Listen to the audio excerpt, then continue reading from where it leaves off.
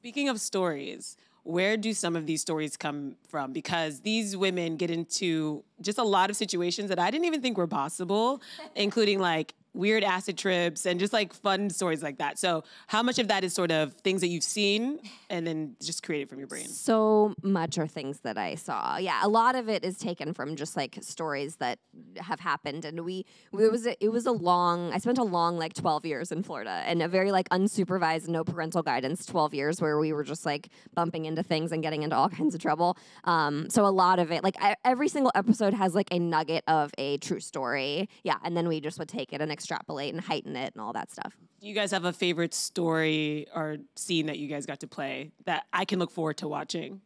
Ooh, good question. Ooh.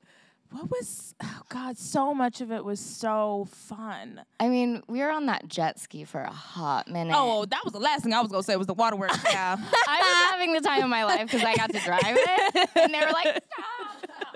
They were struggling, but I was having the best time. I could see the pure joy on your face, actually. You're like, yeah. Yeah, it was like a 4-person jet ski. You don't get to drive those often. The 7th episode that we did has a moment in it that's like very close to my childhood, and the girls are like sneaking around and trying to catch a guy in the act, you know, like a boyfriend or whatever, and they like look in a window and they see more than they were bargaining for, and that's like very close to my childhood. That story is like kind of verbatim what happened to me, so that episode I'm particularly excited about.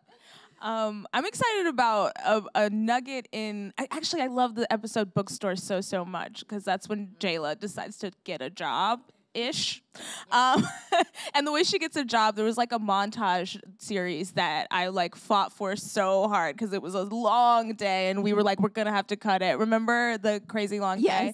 I don't want to say how long. But it was 72 hours. We didn't sleep for 3 days. She wanted us to be like meth method. That's what we call it.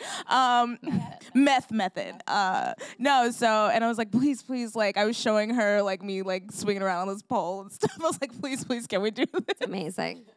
And it was very fun. And I'm so glad that we did it.